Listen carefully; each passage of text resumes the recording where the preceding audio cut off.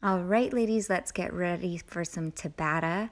Today, we are going to be starting with a sit-up with a ball slam. You guys have done these already. So again, you're gonna do a sit-up, stand all the way up, and slam the ball. Your next one that you are doing is a plank. You're just gonna hold the plank for the time.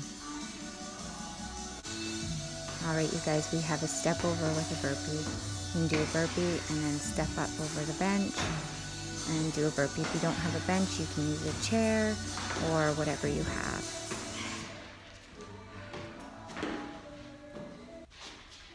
All right, our next one is a reverse lunge with a front kick.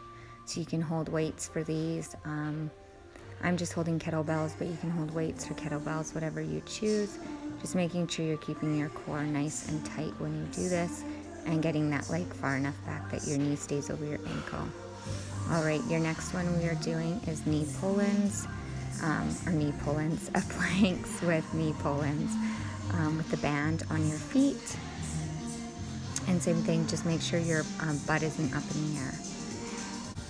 All right, you guys, we have got a princess lunge with a side lateral raise, circle raises.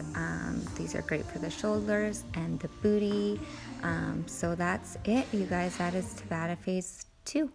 Good luck.